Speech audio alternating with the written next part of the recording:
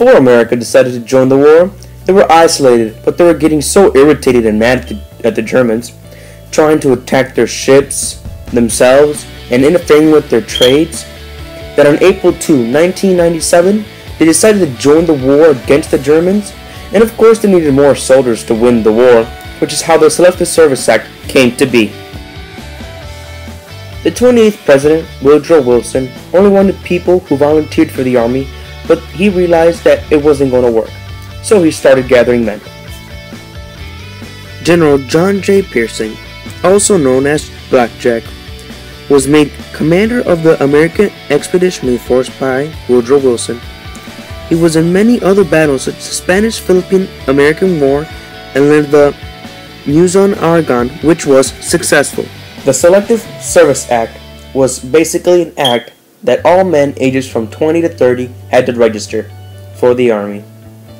The War Department requested that it had to change to all men ages 18 through 45. The Selective Service Act was made so that the federal government could raise a national army for the entry of America into World War I. At first, they only had 98,000 men. At the end, they had 4 million. These people became the American Expeditionary Force, otherwise known as AEF. They were the people that got sent to Europe during World War I. They fought alongside France and Britain to defeat the Germans. The American Expeditionary Force fought in trenches. They would have machine guns take place of about 15 to 20 soldiers that would usually use a one-barrel gun. They would take cover and hide or place ammo or weapons in different areas of the landscape, and they would use the land to their advantage.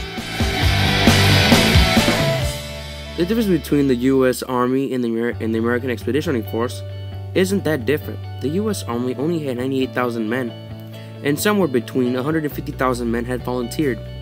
Because of the Selective Service Act, the American Expeditionary Force was split into two different groups, one sent overseas and one sent to the Western Front in France.